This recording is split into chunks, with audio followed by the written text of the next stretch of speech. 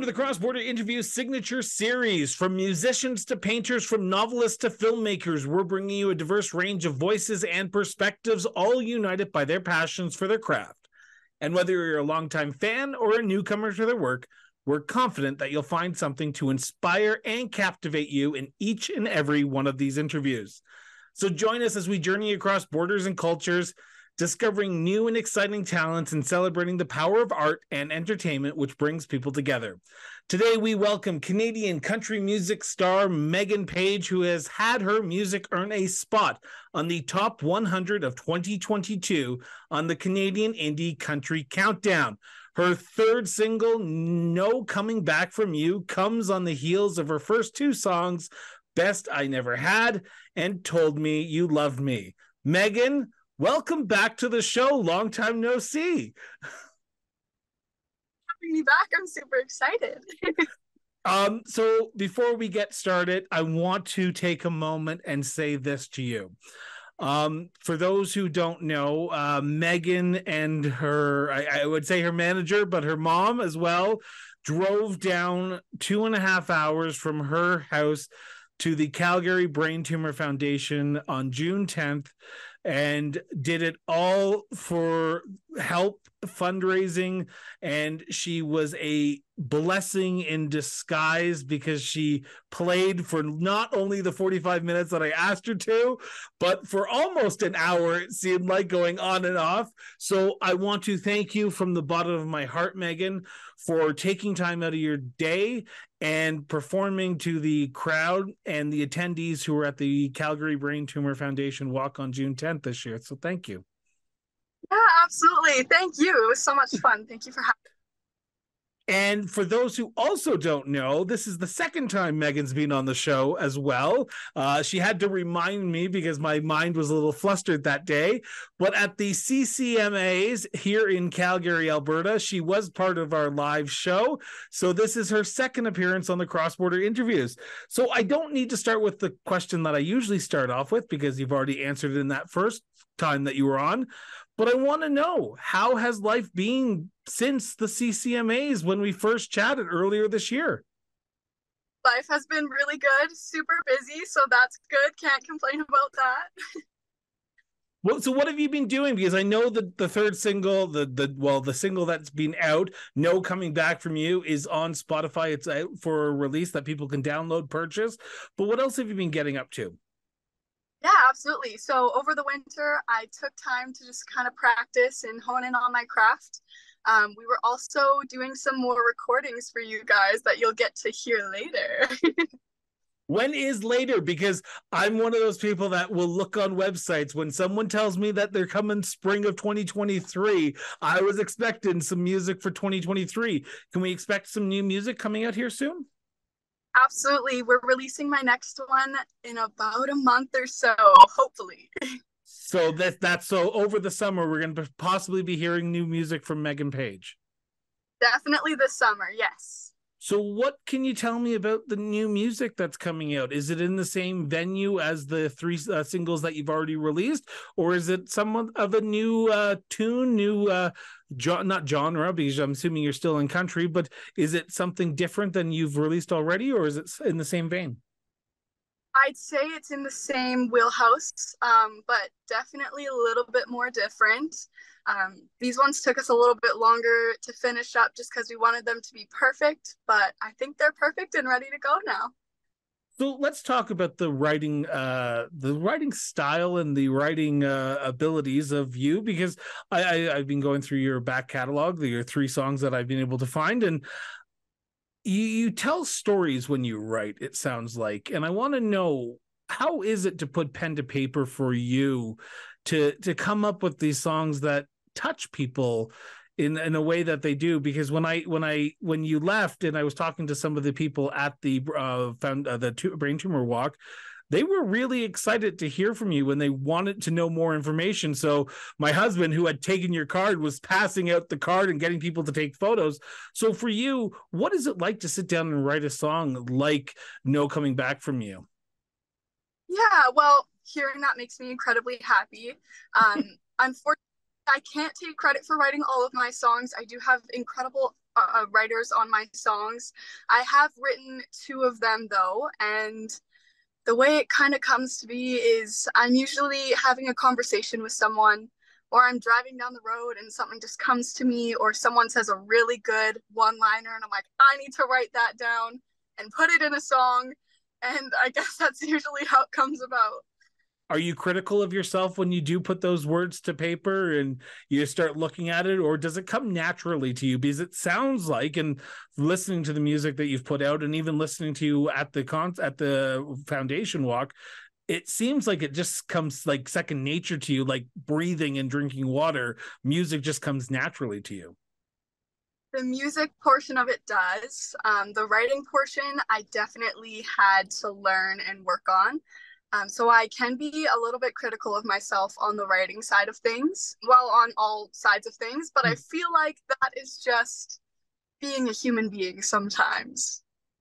And what brings you the most joy? Is it the writing the actual melody of the song? I think it's definitely connecting with people, whether that be through my songs, through other songs. But live gigs, I love just connecting with people. And yeah, that's my favorite part. And have you been doing much of that lately? I have, yes. This summer's been really busy for live performances. Um, and lots more to come. So do you have what's on the radar then? So let's talk about what upcoming shows you have, because this will be coming out on June 30th. So literally the start of most people's summers. So where can people potentially see you over the next few months? Yeah, so on July 1st, Canada Day, I'm playing at the Garrison Golf Club for about an hour or so. Where And is then that? that's in Edmonton. So Okay. that's my Edmonton folks. If you're around here, come check it out. It's going to be a lot of fun. I'm also playing at Pigeon Lake Music Festival this year, which I'm really excited about. Congratulations. That's a big festival. I'm super stoked. It's going to be fun. So you're playing at the Pigeon Festival. That's a big sort of daunting task there, because that is a big popular festival here in the province of Alberta. Are you excited to actually get up on stage? Because the last few years have kind of been difficult for people in your industry, and especially in the music industry. So being able to play in a small venue or even a large venue like the Pigeon Festival, it's got to get your like blood boiling and kind of exciting. Yes, I'm really excited. I'm also a little bit nervous. I'm kicking off the whole weekend. Um, yeah, this is probably one of the biggest festivals I've done so far in my career, but it's going to be super fun and I'm definitely looking forward to it. Now, what do you expect to be playing there? Could we expect to hear some of the new songs? Mix of some covers and some originals, and I will definitely have my new song in there. Songs in there, perfection. Where can people find you? Because I can imagine that as a musician, you want to try and get out there and get it in front of as many people as possible. But where can people find you? Where can people learn about your music? Where can people buy your music, support you in your endeavors of becoming the next amazing Alberta country music star based in Millet, if I'm not mistaken? Yeah, well, you can find me almost anywhere. You can follow me on my Instagram at Megan Paige Music. If you look that up, you should find me. Um, and my website has all of my links and Spotify, Apple Music, all that fun stuff. And that's just meganpagemusic.com. I'm going to ask you a very weird question, but I feel like you're up for it, Megan. I feel like we're friends now. We've met each other 3 times. Come on, we're friends now. Music is going through a very big change right now with the rise of AI, with the rise of artificial intelligence. As someone who is relatively an up and coming star in the music industry in Canada itself, what's your thoughts on what's going on in the music industry today? And I know you probably did not prepare for this question, and I feel like I'm throwing this question a weird way, but I've been asking a lot of people about the rise of AI.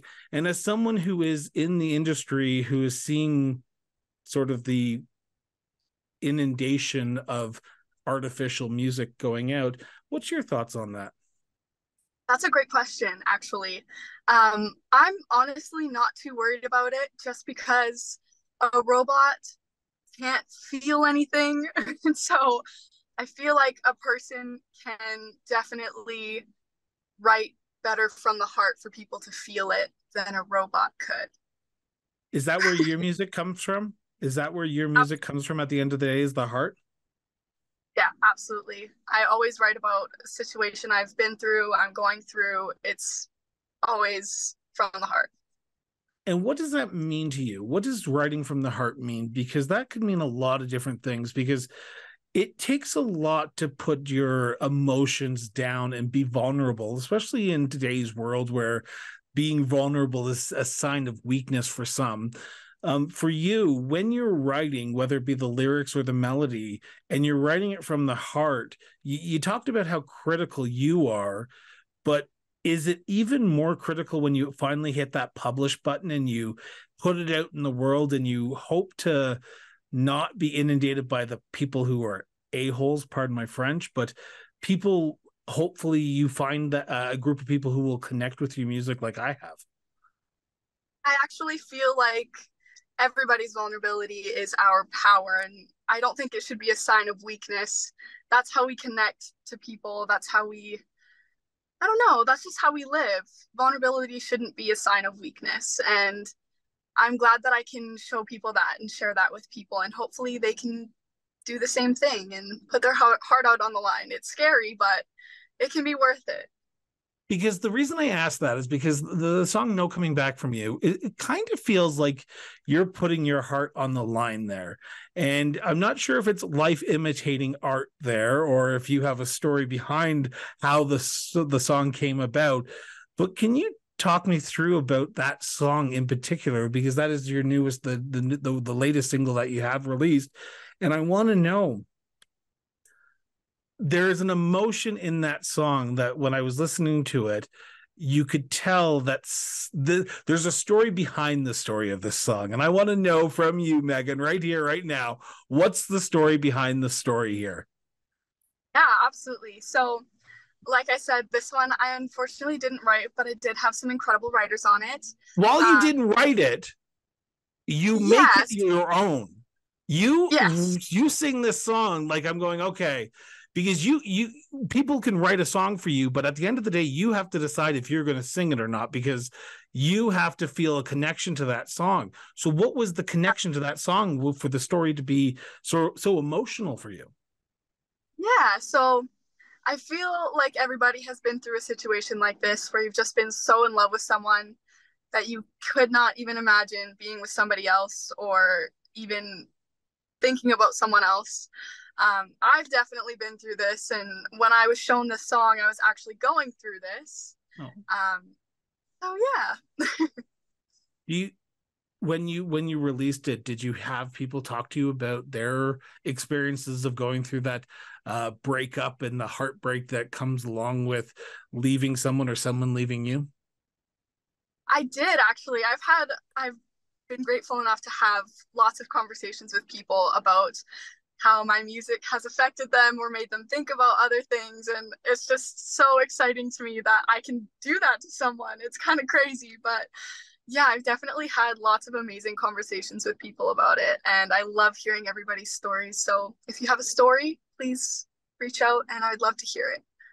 And she gets back to you too. I apologize. I'm not trying to bogart the conversation, but you are one of the musicians that will actually get back to people, because I'll send you a message and you'll go, sure, okay. It's like, what, who is this random person that is coming on my show? Okay, good for her. But why is it so important for you as a musician to connect to your fans, to stay in contact with your fans and the people who want to listen to your music? Yeah, well, that's why I actually got into music is because I love connecting with people and I love hearing people's stories and how they got to where they are now. And I love sharing my story with people and telling them, I guess, that they're not alone. It's nice to feel like you're not alone in this crazy life that we're living. And that's why I love just staying connected with all my people. And you do it so well. Is it is it a task for you, or is it something that you enjoy doing when people reach out to you and you take that time, even if it's 5 minutes, 10 minutes, and respond to them? Because I know some people, it can be inundating with all the information that they get from people, but for you, it seems like you kind of enjoy it. I really do. I really do enjoy it. Like I said, I love hearing everybody's stories, and I love hearing that maybe my music has influenced them to do something or made them feel better in a time where they didn't feel so great. And yeah, I just love connecting with people. It's my favorite. Who's that for you?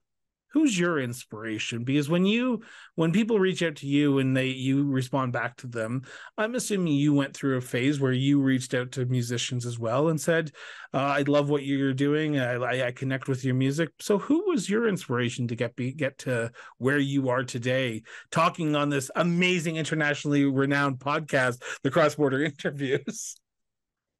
I actually have I guess a musical one could be Adele. I love how she really shows her emotions while she is singing and writing, and she really puts her heart out on the line. That's always what I've wanted to do. So that would be a musical inspiration. Non-musical inspiration would be my mom. She is my biggest inspiration, and she is the one who just pushes me to keep going, even when I don't think I can. And then another one would be Travis Switzer, my wonderful producer. He has pushed me harder than anyone I know, and I wouldn't be where I am today without him. So you have a very busy summer coming up here. You have festivals, you have shows that you're going to be doing, you have music that's going to be coming out. What are you going to be doing to sort of relax? Or is this relaxful for you, producing, putting on shows, going to these concerts? Because I can imagine there's days where you just want to be Megan, but for you, it sounds like Megan Paige is just being Megan. That's definitely true. I feel like Megan and Megan Page are definitely the same person. I actually feel kind of sad when I don't have any gigs or nothing to do. It's very, what's the word? I don't know. It's very sad though. I love, love, love playing for people and meeting people and doing interviews all the time and traveling, and I just love it. It's my favorite. So usually over the winter, I'm just practicing my little butt off and trying to get better for the summer. So yeah. And I highly recommend it. For anyone who's listening to this, any podcast or any interview, any news agency that's listening to this show right now, reach out to Megan. And I mean this with all sincerity, Megan, because I consider you a friend now, and I consider you someone that needs to be promoted as much as possible because your music is fantastic. And the fact that you took time out of your busy week and you drove 2.5 hours from Edmonton to Calgary to play at 6 o'clock in the morning or at 8 o'clock in the morning for the Brain Tumor Foundation walk in Calgary shows me that you're sincere in your music, and there's not a lot of people who I can say that about. So Megan, from the bottom of my heart, I will promote you, I will champion you, I will be your biggest fan in the podcast world. And if there's ever a moment where you need to come on and talk about a song, I'll be there for you. And if there's ever a time where you need someone to help set up a show here in Calgary, I will be there for you, because I think there's not enough people out there right now like you who's willing to take time out of their busy schedule. And I'm on my soapbox right now, people, and I apologize for this immensely, but go listen to her music. Go support her. Go download her music. Go get tickets to her concerts, go get tickets to her shows, go to the Pigeon Festival in Alberta later on this year. Go and see her, because she is a fantastic person, musician, and from what we heard at the concert, the Brain Tumor Walk on June 10th in Calgary, you have started a great conversation here, and people want to know more about you. So the cross-border interviews, and I'm not sure if I should say this on the record or off the record right now, but later on, hopefully, if our schedules can work out, we're going to be putting on a performance of Megan Paige down here. Tickets will hopefully be going on sale, and we're going to make sure people know who you are, because you have done so much for me, Megan. It's time for me to give back, and I'm going to do a lot to make sure that your name is on the country music map here in Calgary. So thank you so much. Thank you so much. That means the absolute world to me. So with that, Megan, your links to your website, to your Facebook page, all Spotify, Apple Music, wherever, your YouTube channels will be in the show notes. So as I've said, if you haven't already, go out and support Megan today, because you will not be sorry. You will not be upset by this recommendation. She is an up and coming star. She's going to make it big in country music. So thank you, Megan, for being part of the show again. Thank you so much for having me. This was so much fun. So with that, I want to remind everyone, put down your phone and go have a conversation with somebody, even if it's for just 5 minutes. Till then, just keep talking.